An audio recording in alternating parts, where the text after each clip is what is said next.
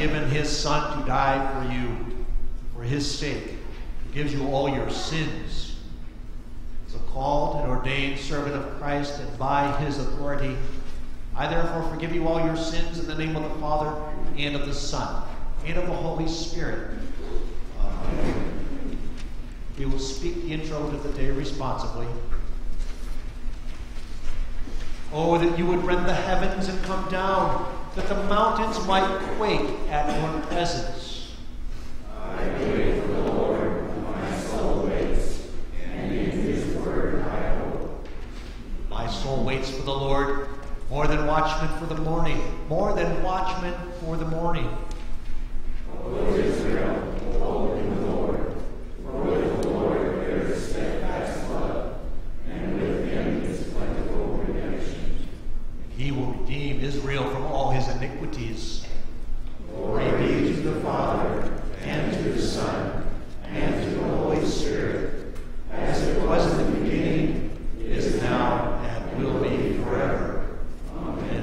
Oh, that you would rend the heavens and come down, that the mountains might quake at your presence.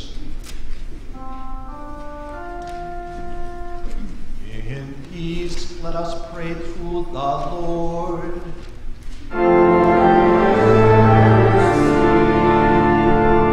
For the peace from above and for our salvation, let us pray to the Lord.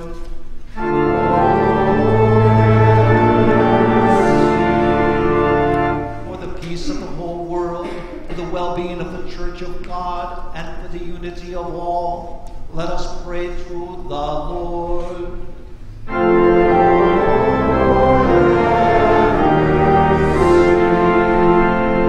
For this holy house, and for all who offer here their worship and praise, let us pray to the Lord.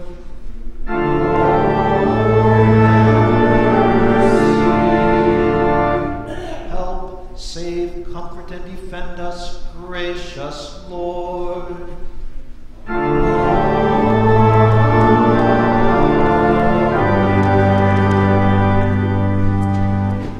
Lord be with you.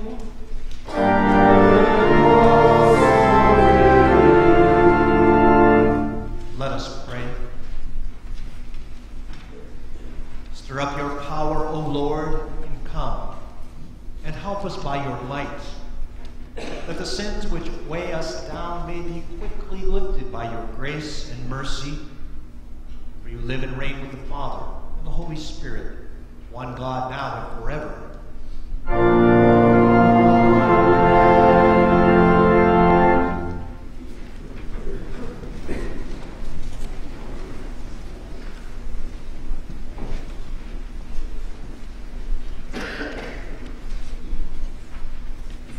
The Old Testament for the fourth Sunday of Advent is from Isaiah chapter 7.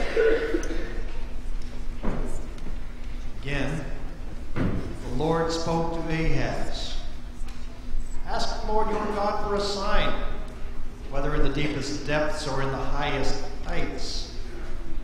But Ahaz said, I will not ask, I will not put the Lord to the test.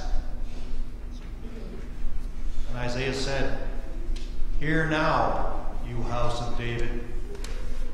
Is it not enough to try the patience of men? Will you try the patience of my God also? Therefore the Lord himself will give you a sign. The virgin will be with child, and will give birth to a son. And will call him Emmanuel. This is the word of the Lord. Thanks be to God. Rejoice greatly, O daughter of Zion. Shout aloud, O daughter of Jerusalem. Behold, your king is coming to you, righteous and having salvation. Blessed is he who comes in the name of the Lord. In the house of the Lord we bless you. The epistle for this day is from Romans chapter 1. Paul, servant of Christ Jesus, called to be an apostle, set apart for the gospel of God, the gospel he promised beforehand through his prophets in the Holy Scriptures regarding his Son, who as to his human nature was a descendant of David, and who through the Spirit of holiness was declared to be the Son of God by his resurrection from the dead, Jesus Christ our Lord. Through him, for his name's sake, we received grace and apostleship to call people from among the Gentiles to the obedience that comes from faith. You also are among those who are called to belong to Jesus Christ. To all in Rome who are loved by God, called to be saints, grace and peace to you from God our Father, and from the Lord Jesus Christ. This is the word of the Lord. Thanks be to God.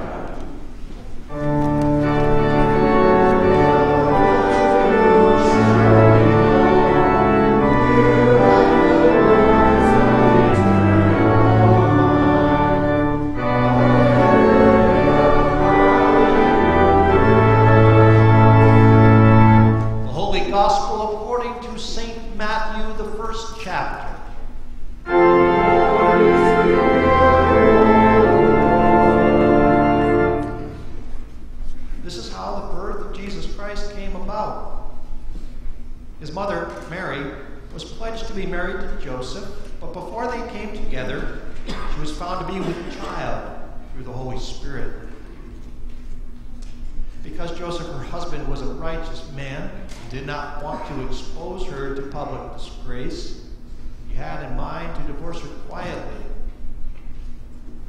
After he had considered this, an angel of the Lord appeared to him in a dream and said, "Joseph, son of David, do not be afraid to take Mary home as your wife, because what is conceived in her is from the Holy Spirit.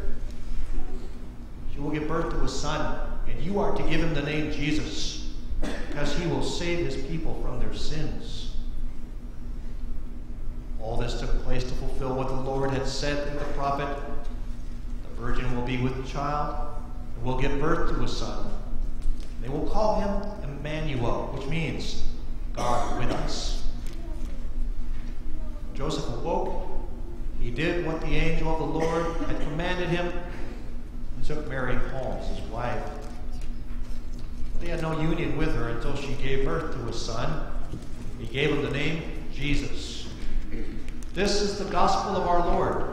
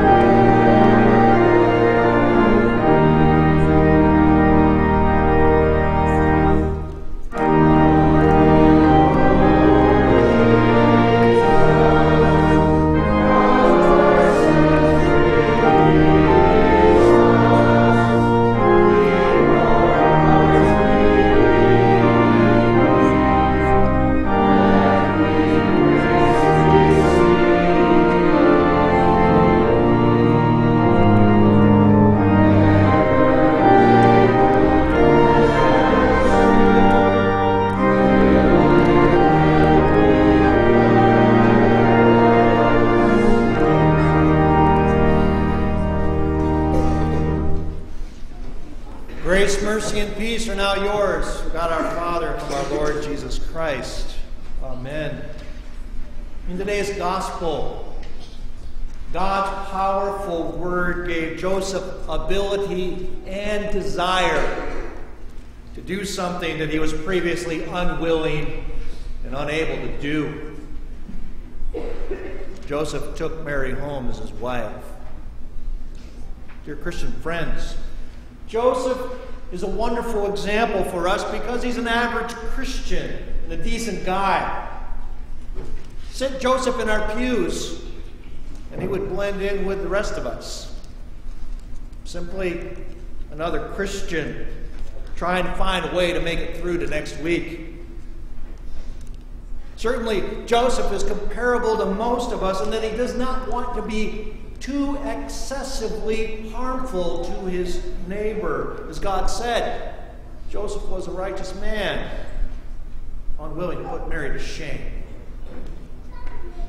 Those words, unwilling to put Mary to shame, those words indicate that Joseph was willing to go to certain lengths to guard and protect his neighbor, just as you and I are willing to go to certain lengths. Mary was found to be with child.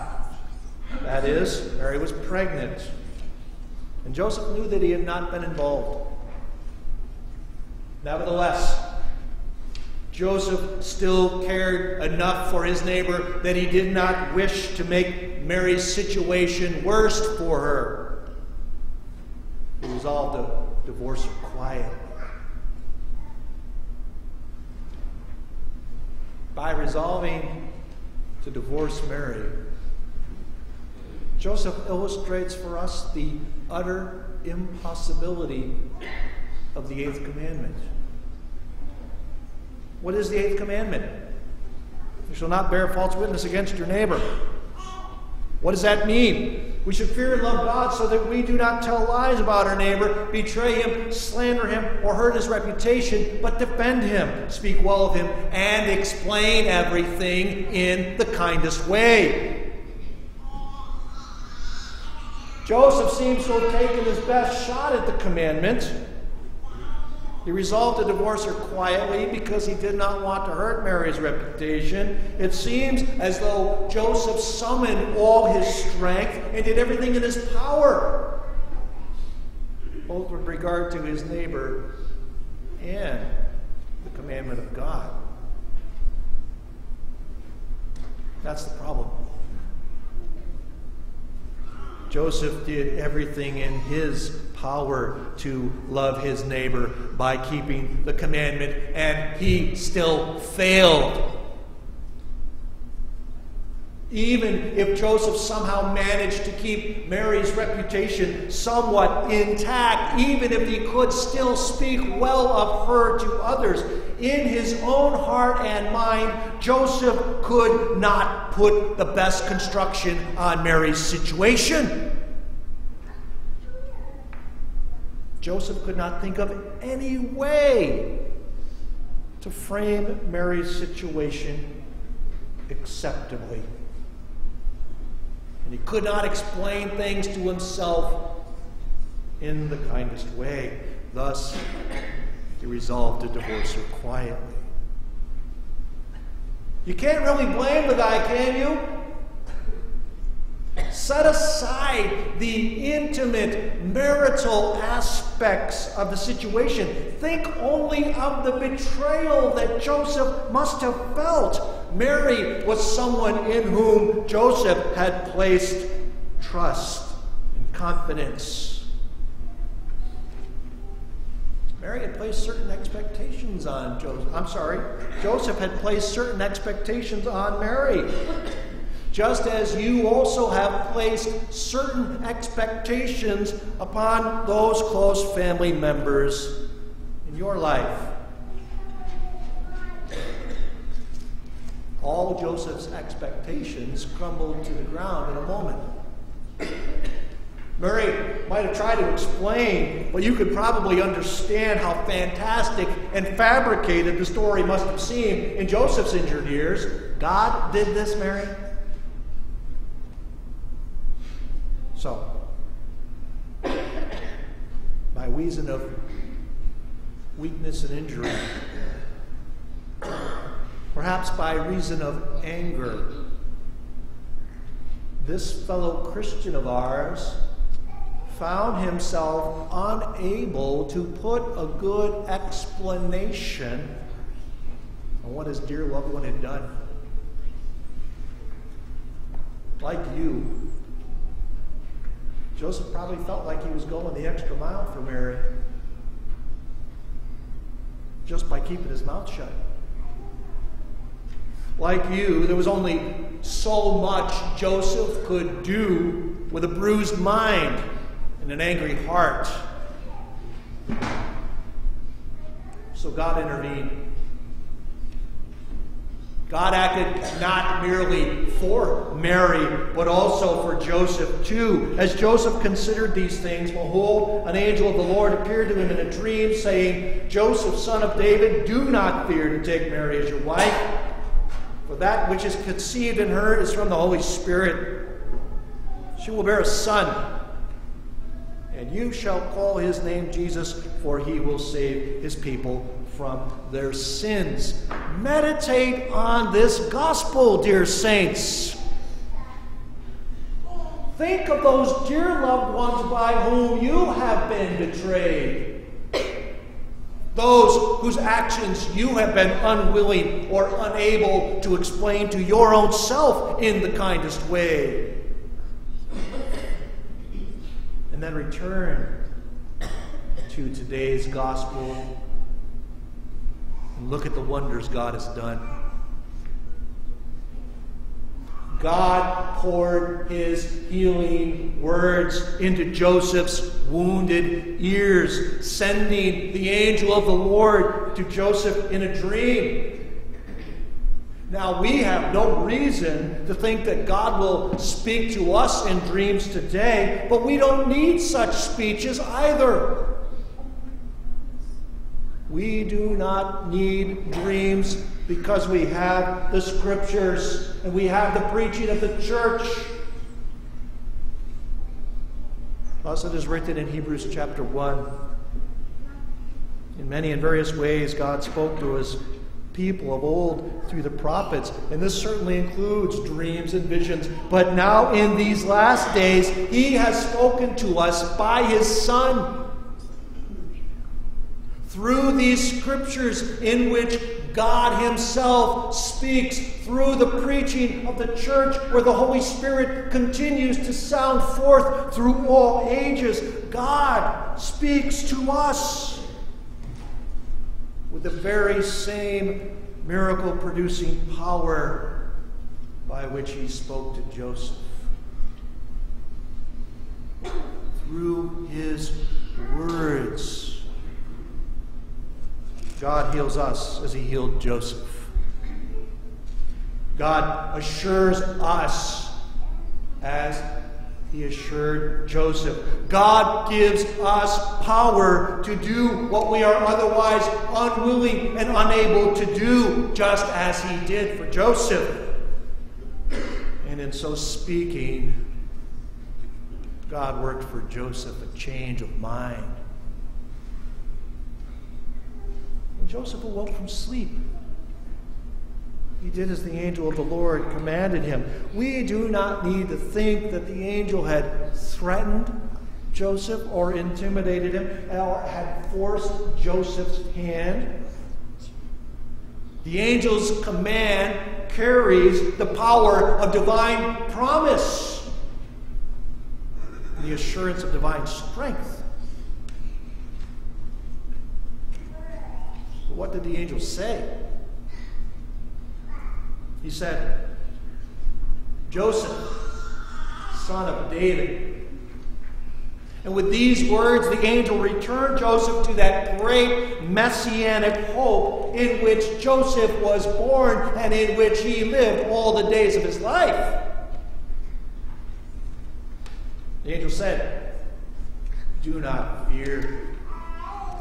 Thus, miraculously calming Joseph's troubled mind. In much the same way, the words, "Do not fear," calmed those frightened shepherds on a hillside at Jesus' birth. The angel also pointed Joseph to the hope and forgiveness that God created in his son, Jesus. The angel did this by saying to Joseph, "The child conceived in Mary's womb is of the Holy Spirit. She will give birth to a son, and you will call his name Jesus, for he will save his people from their sins."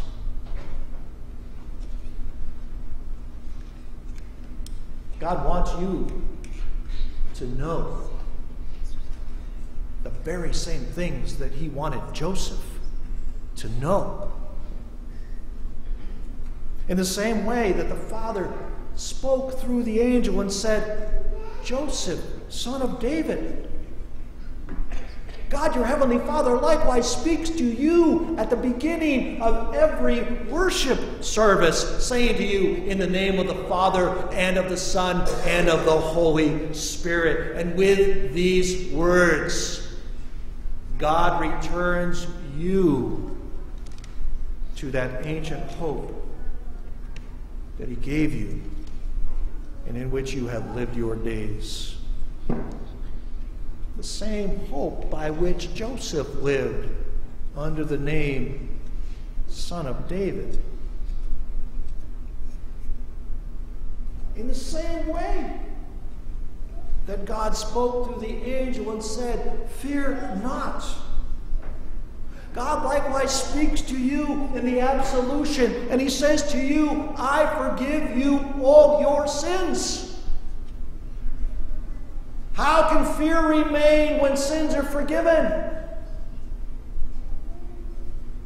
God's forgiveness comes out of his perfect love for you, and the scriptures promise that perfect love casts out all fear. Again, in the same way that God pointed Joseph to Jesus, saying, "He will save his people from their sins," God likewise wants you to fix your eyes upon Jesus. Jesus possesses the power of healing. Jesus possesses the power of restoration. Jesus possesses the power of a changed mind and a right spirit within you, and a renewed sense of devotion toward those who have sinned against you. Praise be to the God and Father of our Lord Jesus Christ, the Father of compassion and the God of all comfort. God's powerful word gave to Joseph the ability and desire to do something he was unable and unwilling to do. Have you been injured or betrayed? Have you done your best with the commandment, with all of your strength, and still failed? Look at Joseph. God helped his servant by means of a miracle. You have every reason to expect that the Lord your God will perform the same miracle for you in his good time and according to the riches of his glory in Christ Jesus. Let the word of Christ dwell richly within you, as God says in Colossians. Say with that guy who wrote Psalm 66, "If I had cherished iniquity in my heart, the Lord would not have listened. But truly God has listened to the voice of my prayer." Then hope with Joseph for the coming of the Lord. Your God promises you, those who hope in the Lord shall renew their strength. The peace of God which passes all understanding, guard your hearts and your minds through Christ Jesus. Amen. Let's stand up and say the creed, the Apostles' Creed. I believe in God, the Father Almighty, maker of heaven and earth, and Jesus Christ, his only Son, our Lord, who was conceived by the Holy Spirit, born of the Virgin Mary, suffered under Pontius Pilate, was crucified, died, and was buried. He descended into hell. The third day he rose again from the dead. He ascended into heaven, and sits at the right hand of God the Father Almighty. From thence he will come to judge the living and the dead. I believe in the Holy Spirit, the holy Christian Church, the communion of saints, the forgiveness of sins, the resurrection of the body, and the life everlasting. Amen. In our prayers today, we remember the family of Reinhard Brandt. This is uncle to Randy Ehlers, who passed away this week. Let us pray. Almighty and eternal God, worthy to be held in reverence by all the children of men, we give you humble and hearty thanks for the uncountable blessings which, without any merit or worthiness on our part, you have bestowed upon us. We praise you especially that you have preserved for us your saving word and the holy sacraments. We beg you, O Lord, to grant, to preserve to your holy church throughout the world purity of doctrine and faithful pastors to preach your word with power. Help all who hear the word rightly to understand and truly to believe it. Send out laborers into your harvest. Open the door of faith to those who do not know you. Remember in mercy the enemies of your church and grant them repentance. Protect and defend your church in all tribulation and danger. Strengthen us and all our fellow Christians to set our hope fully on the grace revealed in Christ, and by him help us to fight the good fight of faith, and in the end we may receive the salvation of our souls. Graciously defend us from all calamity, fire, water, war, pestilence, scarcity, famine, every kind of evil. Protect and prosper everyone in his right calling. Let all useful arts flourish among us. Be the God and the Father of the widow, the fatherless, the helper, the sick, the needy, the comforter of the forsaken and distressed, the hope of the resurrection for those who mourn, especially the Brandt family. Accept, we beg you, our bodies, souls, our hearts, our minds, our talents, our powers, together with the offerings we bring before you for your praise and service. Grant your Holy Spirit to those who come to the Lord's table this day, that they might receive the body and blood of Jesus in sincere repentance and firm faith. As we are strangers and pilgrims on earth, help us by true faith and a godly life to prepare for the world to come, doing the work you have given us to do while it is day, before the night comes when no one can work. When our last hour comes, support us by your power. Receive us into your heavenly kingdom. Through Jesus Christ, your Son, our Lord, who lives and reigns with you in the Holy Spirit, one God, now and forever. Amen.